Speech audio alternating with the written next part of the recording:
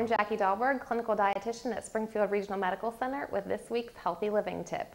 You may have heard that New York City is seeking to ban the sale of sugary beverages over 16 ounces, but did you know that even smaller portions can wreak havoc on your waistline? Consuming just 1 can or 12 ounces of regular soda or fruit juice with no other dietary changes is enough to gain 15 pounds in 1 year.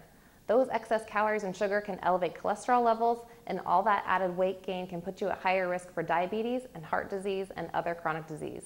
So next time you raise a glass to your health, you might want to think about what you pour. I'm Jackie Dahlberg with this week's Healthy Living Tip.